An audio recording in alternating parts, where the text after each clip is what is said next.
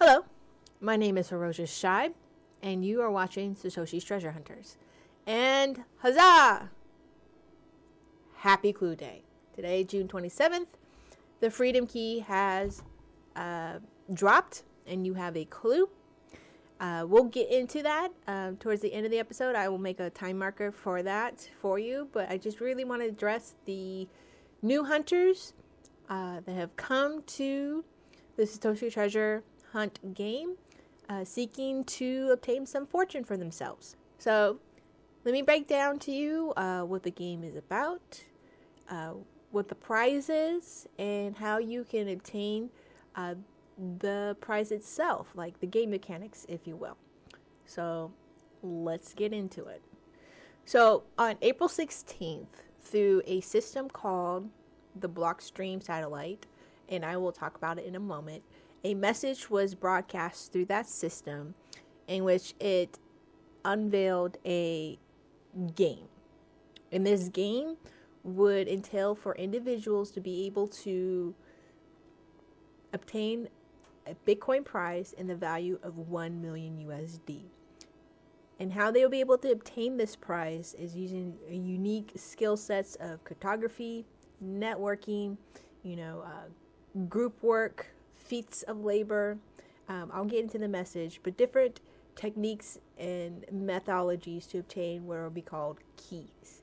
In total, there will be 1,000 keys have been made, and I will break down why it is as part of the message. And for any individual hunter or groups or clans, if you will, all they have to do is obtain only 400 out of the 1,000 keys. So it could be the first 400, or it could be 400 out of 600 keys that have been released, any combination thereof, to obtain the prize of Bitcoin. So let's read the message, and then I'll break down the components. So, welcome, Hunter. This message should reach you at the middle of the 4th month of your calendar year in the year 2019. If you're reading this and something has led you to search for things which bring excitement to an otherwise predictable world. What you're reading is the first clue in a grand hunt. It's not the first hunt, nor will it be the last one. But this hunt is mine, and so it is to me that you must prove yourself. The treasure which will belong to the most successful hunters in their clan is neither gold, nor jewels, nor the pieces of worthless paper that pass for money in this sad age. Instead, it is Bitcoin, a digital treasure forged from deep mathematical truths in the amount equal to 1 million USD. I have shattered this Bitcoin treasure into 1,000 pieces using the splitting magic of the wizard Shamir.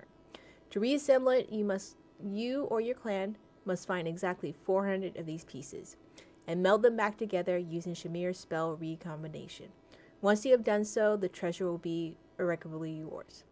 To test the resolve, courage, intelligence, and savvy of would-be hunters, I will provide clues as to the location of these 1,000 key fragments and it gives the website, every so often. Some keys will require a deep knowledge of certain subjects, others will simply require the ability to travel to more remote locations or perform feats of strength. The difficulty will increase until I'm satisfied that I found a group of hunters worthy of taking the prize. However, my first 3 keys are available to anyone who can make a simple journey to one of the following locations planetside. Of course, if you have an understanding of photography, you might be able to get these keys without going there. The first key will appear at these four locations at April 16th, local time, noon.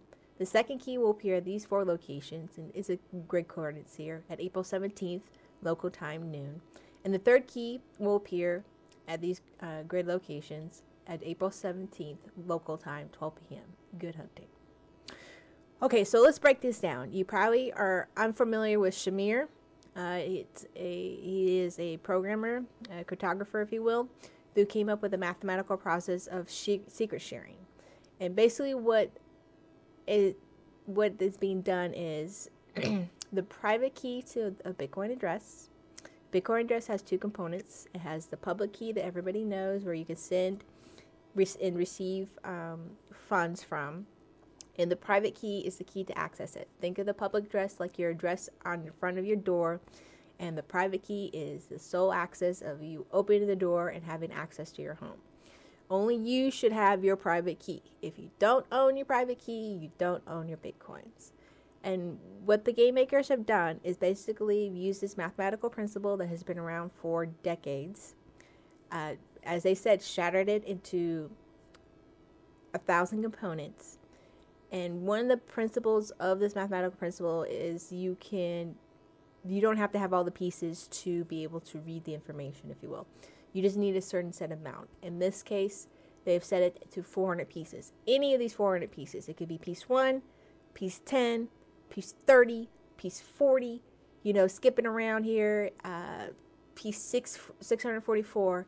And if you have 400 of these components, 400 of these keys, you combine it together, that grants you the private address that will allow you to unlock the public address. Now, you don't need, and it's been a point of contention since the game is lost, the public address in order to access the Bitcoin. You just need the private address. You input it in any of the various wallets, Bitcoin wallets out there. I would do your research before entering the private key so that you're not getting hacked, scammed, or anything like that. And then you'll be able to unlock the wealth.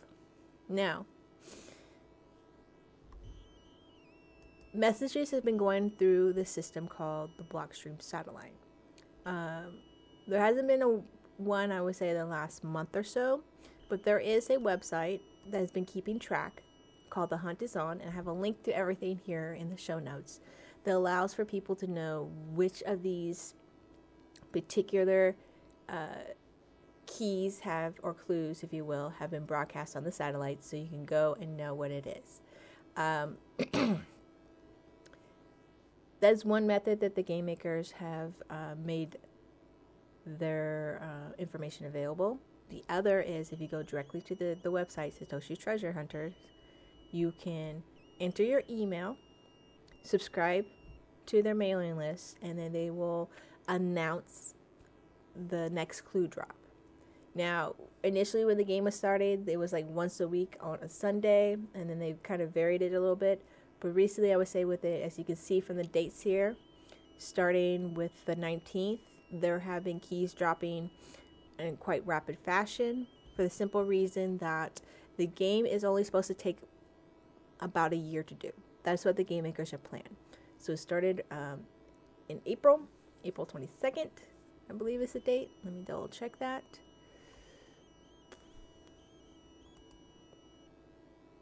April 16th, I'm sorry. April 16th, so the day after tax day here in the States. And I believe the message was actually broadcast April 15th. The game is supposed to take a year. Now, some of the clue drops will have multiple keys attached to them, and I will go through each of the different keys. Some keys are single keys, and they come in a variety of different fashions. So let me explain the different fashions there are. So the J key, the bismuth key, and the Muru key were the first three keys that were launched. They are called what you can consider geolocation keys. You have to, in essence, go to a physical location to obtain the information. Now, the game makers for these first three keys have made the option where you did not have to physically go to that place or location. And the individual that solved that for us was John Cantrell. He actually solved the first three keys within like 4 hours of them been launching and the message being out there, or being at least being aware of it. I have a link in the show notes to his breakdown on how he did that. So if you're new to the game, you want to kind of understand what it is you're getting through, or going through, if you will. These first three keys kind of give you an insight of some kind of expectation. He reveals his mythology, how he was able to do it, as well as the information, the keys themselves. So you have the first three keys, which were geolocation keys, as well as cartography keys. And a number of these different keys, in fact, fit that mold. The fourth key, the Lopon key, was one of these keys. You had to, basically, if you're familiar with text adventure games, and I actually did a video about text adventure games, They're very early games. Think of Oregon Trail. Yeah, Oregon Trail is pretty big one.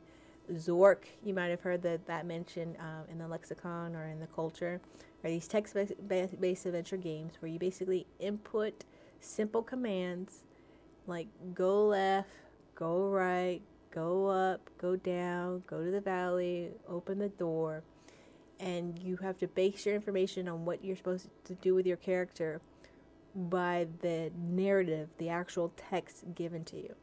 Now, this has caused some issues, and I want to talk about that again with the my weekly update about the Nirvana key, which was solved, and some of the game mechanic issues. I'm not going to get into that and overwhelm you, but much of this game is based off of the history of games themselves, as well as the history of photography, Bitcoin, and even a little bit of the personal history, it seems, of the game makers themselves.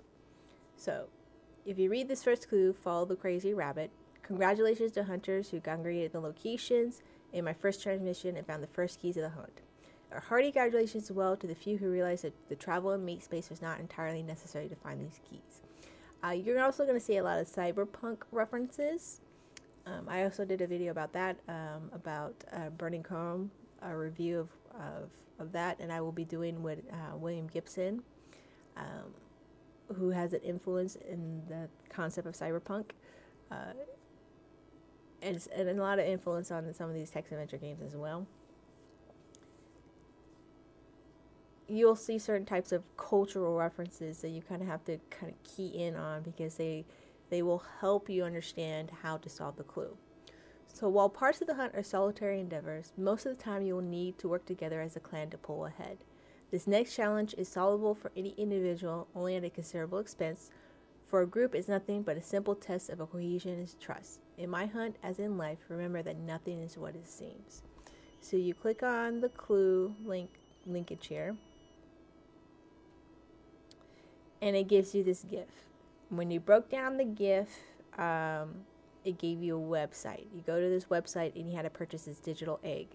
And then this digital egg gave you like a QR code, and you had to figure it out. And from there, you're able to get the password and get linkage to the particular key. I have a link in the show notes, and I will show you of all the keys that have been made publicly available that I have access to, as well as the link to the pass page and the passphrase to these particular keys. You also have some time-sensitive keys. One of the first ones was the hunted key, where you had to go to a geolocation and then you had to bring an object. Each of these, and it still can link on it even though the key is considered done. The first field agent was the person that everyone was able to find. People met up with them in France. They had to give him this object, this particular book here. Forgot what this book was, but you give him the book, he gave you the key. The second field agent is the Burning Chrome book. Also geolocation. So you had to figure out from the wanted poster, if you will, figure out what his location was. A lot of people figured out that he was from downloading this picture and going through the image, that in the background there was an image of China, which hinted the country he was in, but nobody was able to find this field agent or the third field agent. And in this case, Burning Chrome, which is a collection of short stories by William Gibson, you had to give him this book, and then he would give you the key.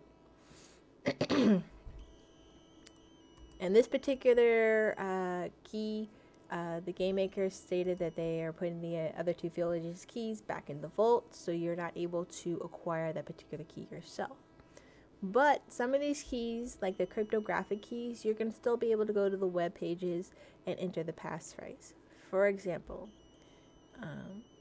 the ASAP key. If you look at this key, you can obviously right off the bat know that the color grid around this particular image big clue, it has to do with some kind of code. And in fact, there is a code to it. And if you were able to immediately recognize it, it might be because you're a big New Order fan. And New Order is a big, what is it called? First wave, new wave band from the early 80s. Mega influence on a lot of music and a lot of artists. And they had developed this particular code for their albums.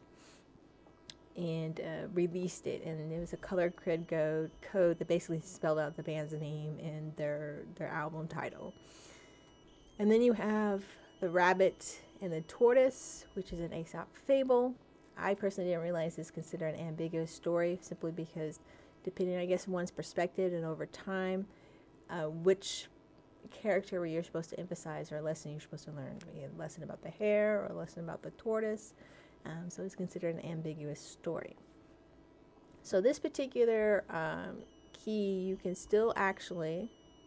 So I have a link in the show notes that to share with you of all the different keys that have been made public. The Aesop key, you can actually still access the key itself. So if you wanted to learn how to figure things out for yourself and follow along, you can do so. Like go back through the different clues and figure it out, or use any of the different breakdown examples that people have published on how they solve any particular key. Now, typically with the cryptographic keys, and typically with the majority of the keys, unless you're going to a geolocation and physically meeting somebody, you're going to go online and you're going to get a page like this that says, decrypt this page, enter the passphrase. So that's kind of essentially the final step to obtain the key. We are going to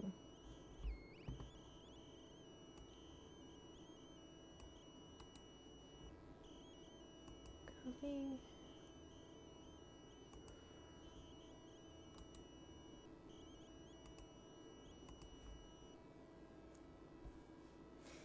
And voila. Now, the key page looks like this. You will see a QR code that you can actually scan.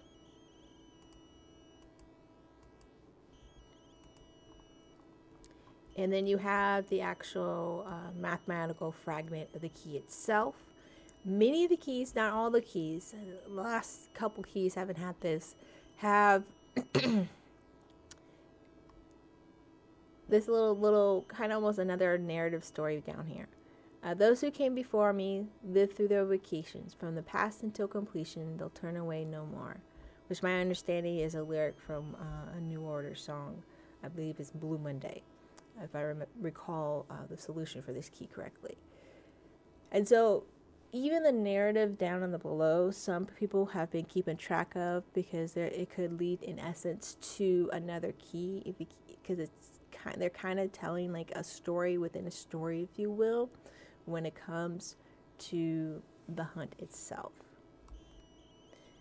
Now, the game makers have stated that a number of these keys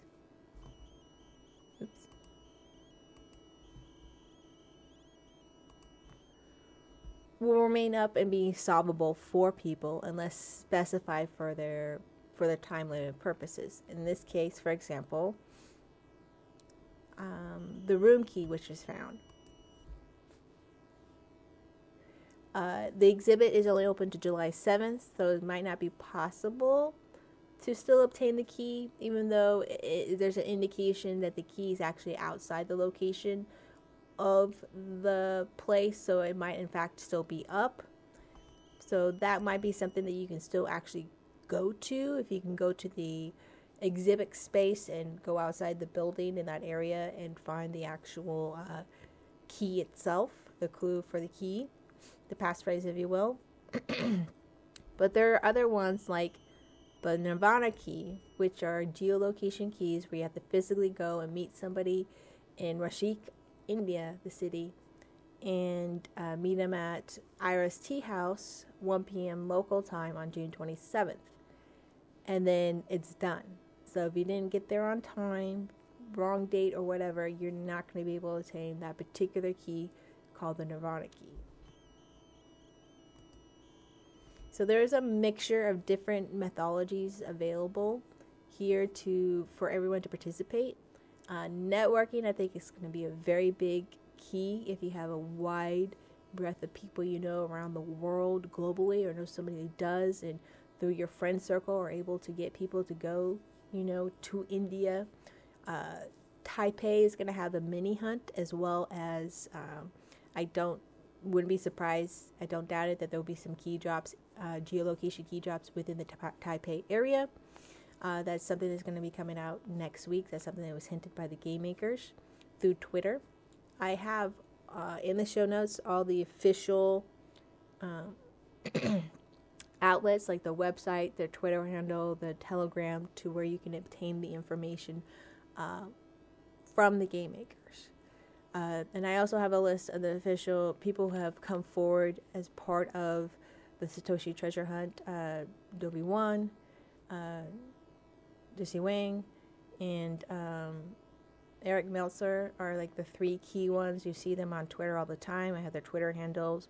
They make some of the announcements, and then there's the official Satoshi Treasure Hunters site, or the hunt itself Twitter account, which makes also makes clue announcements and clue hints if there need to be, or if you need to ask a question. Like some people thought that the room key might have been sabotaged because there was an emphasis about the exhibit, but didn't realize that the key was outside the exhibit.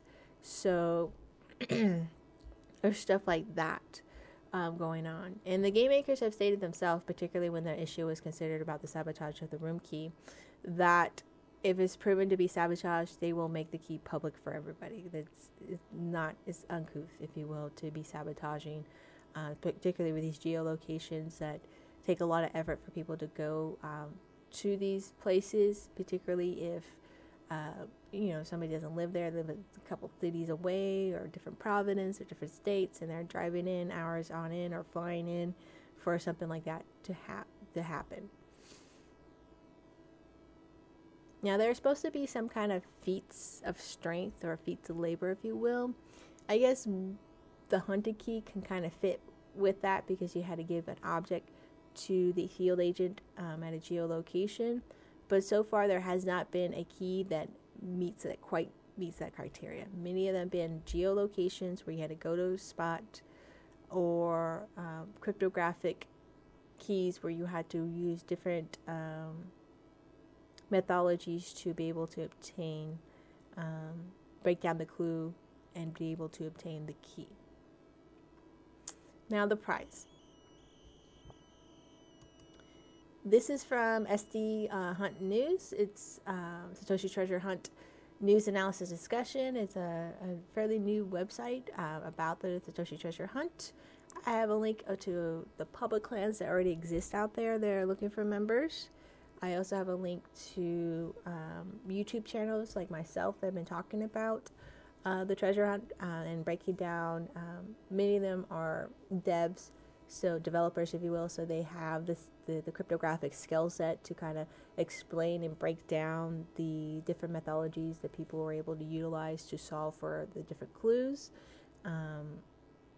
as well as some of the private clans you might hear about, because even though initially like 60,000 people have signed up for the newsletter, and there's a couple open and out there public clans, there's a lot of different groups just working quietly in the background that we know nothing about.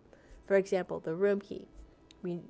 Most people found out it being people that are actively engaged in the public channels that are out there or in their groups didn't know it was solved, because no one publicly announced that they solved it, because the game makers acknowledged that it has been found. So when a key is found, typically I would be assuming that the URL for the cryptographic keys gets pinged, if you will, that someone's been on the site, enter the passphrase, boom, boom, access the key, indicating that it has been found. Currently right now, the Earth key, the Abund key, the Cult key, the Nirvana key actually has been found, which just hasn't been updated.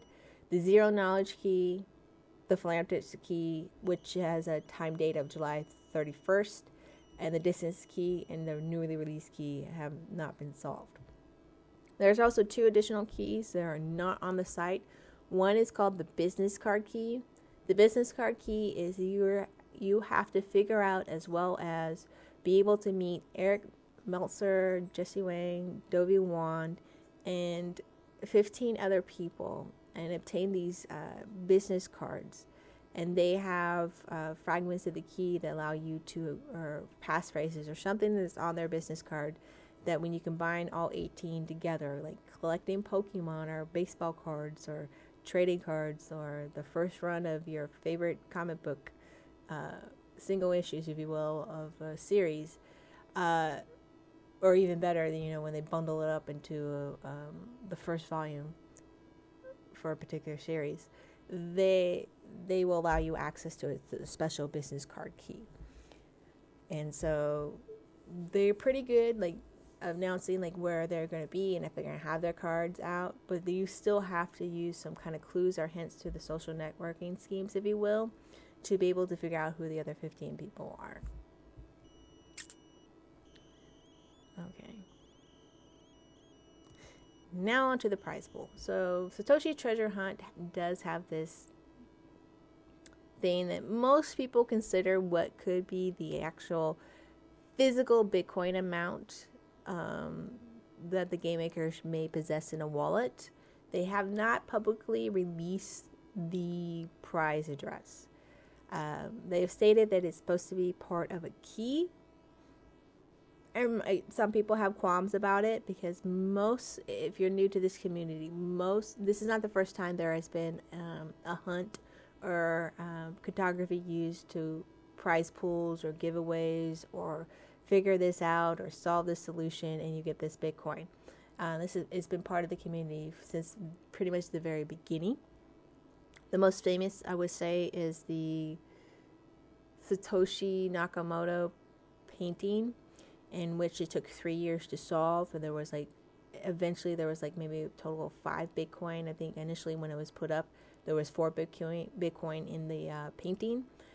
People donated to the prize, and eventually I think came up to close to 5 Bitcoin, and someone was able to solve this cryptographic puzzle. So most, in the public address was released, most these type of hunts already have the public address out there for people to see. Yes, the funds are available. Yes, the funds exist, because it's a very paranoid, trust but verify community. And for now, for the most part, people have allowed the game makers to cook. But I think as time marches on, that public address not being released is going to be some serious issues. We've already had one clan publicly quit, called the Magellan clan, but they were kind of goofy anyways. I'm not going to get into the whole drama of it, but there are people who have left the game because of that. There are people who have left the game for other reasons as well. But I'm just talking about, just in general, the public address not being released to indicate they do in fact have a Bitcoin address filled up to the equivalent of $1 million in USD. So, as you can see here from the news site, the original message said the price is in Bitcoin in amount equal to 1 million USD. On April 13th, 2019, the value of 1 Bitcoin was $5,066.87. This means the price is 197 BTC. The price of Bitcoin was lower for the previous 6 months, so it's possible the price is more than 197 BTC. For the sake of tracking the current value of the price, we'll stick with 197 BTC. So, since they shattered the private key for the Bitcoin address, this means that the price, the minimum amount being held, could be somewhere as low as 197, and depending on when, considering the time and effort and the different natures of the different types of clues that are available, the fact that these geolocation sites and they have people on site to be able to give people keys, or at least establish whatever hint is necessary for to put these keys available for people. Some time and effort has been put into this game. Eric Meltzer has been in the media. He's kind of the spokesperson.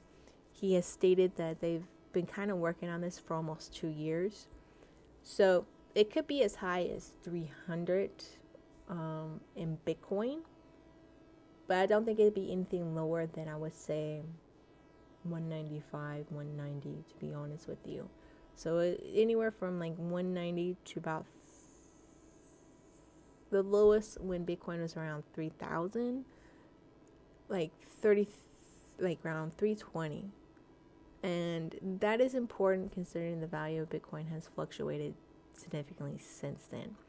And since this game is going to take about a year to complete, that value of Bitcoin can easily dramatically increase. It could triple, it can quadruple, it can be exorbitant. It really depends on when the solution is made. So I have a link. Someone has already took the time and effort to figure out what potentially could be the different Bitcoin addresses through the blockchain, looking basically around 200, being pretty conservative and looking at addresses that have been created before the game was launched, and potentially could be, in essence, the prize amount for Bitcoin.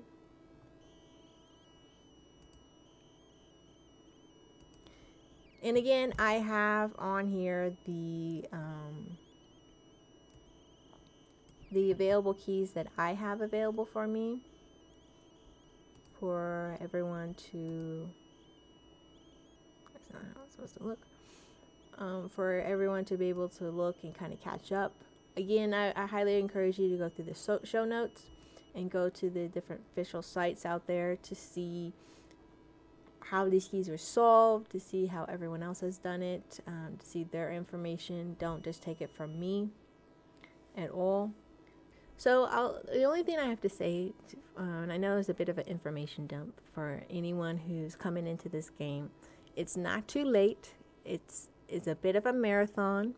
There's still time to get these keys, catch these Pokemon, if you will, to catch up, to get involved, to become part of a clan or form your own group, gather your friends, gather your pals, seek people out, and find and figure out for yourself, these different keys, what it is you're looking for. Many people, are here for the fun of it. They like breaking down puzzles. They're not really terribly concerned about the prize money itself. It's like, oh, that's nice, but really it's just, I was the one who solved like the Earth key, which hasn't been solved yet, or the Ubon key. It's like those kind of points. They take the joy and pleasure out of being able to make the solution happen. And also just forming and building a community within this group about, about this hunt, making friends, having jokes, trying to figure out who can go where and when and things of that nature. The other thing too, there are mini hunts that happen. These mini hunts are these small level prizes where you could obtain Bitcoin along the ride, if you will, to the major prize.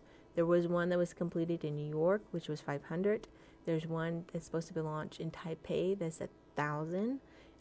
The zero knowledge key, the prize money is not directly coming from the game makers themselves, but potentially you could earn $70,000 for your clan and or as an individual, if you will. But along the way, you can also obtain 3 additional keys, as is stated in this clue. So there's ways to make money along the way.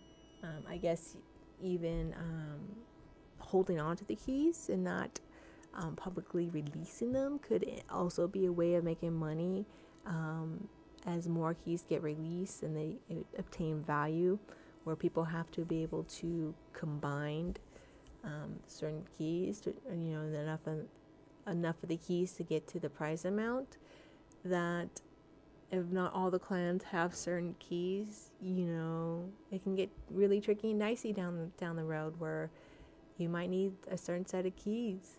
You're 6 away and you might put a bounty out there. There's those different types of things that could potentially happen with this game. So on to the clue of the day.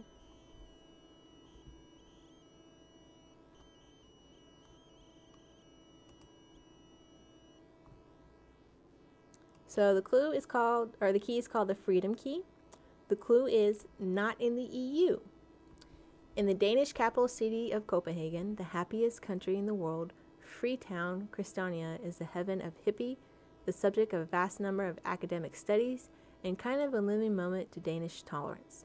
Next Monday on July 1st, 2019, agents will travel there and pass a key near Freetown, Christiania, Porskande, 1422 Copenhagen at local time 11 a.m. Gajot. So there you have it, another geolocation key where you have to meet with an agent at a designated time, place, and location to be able to obtain the key. So I found the Indian one to be fun. I helped participate to be able to obtain that particular key. I will do the same thing with this one. I like these geolocation keys because, again, it causes the clans to kind of form up and reach out into the network. It's not a cryptographic thing. It's about who you know, where they are in the world, you know, where in the world is Carmen Sandiego, that type of a deal. And it allows people to be able to participate, say, hey, I know somebody, blah, blah, blah, in this location. Cool, can they get out there? Let me check. Boom, boom, boom. Yes, they can. What is the time and date? Okay, yes, they can be there. That type of deal, and be able to contribute. Still waiting for the feats of labor and stuff like that, and other different forms of keys coming out that will allow for different levels of people to be able to participate. So, my name is hirojashibe. This is Satoshi's Treasure Hunters. Welcome, new hunters. Welcome, new clans that are forming. Welcome, welcome, welcome. Enjoy the hunt. Enjoy the game. Until next time, the hunt is on.